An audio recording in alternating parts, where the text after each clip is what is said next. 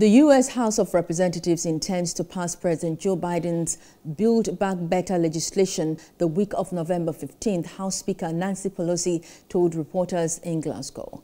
It was at a news conference during the United Nations Climate Change Conference in the Scottish city.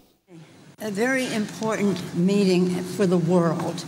We know that, and we come here equipped, ready to take on the challenge, to meet the moment. Thank you very much for your question. Yes, we intend, that is our plan, to pass the bill the week of November 15th, as is indicated in our statements that were made at the time of passing the infrastructure bill. And we're very proud of that.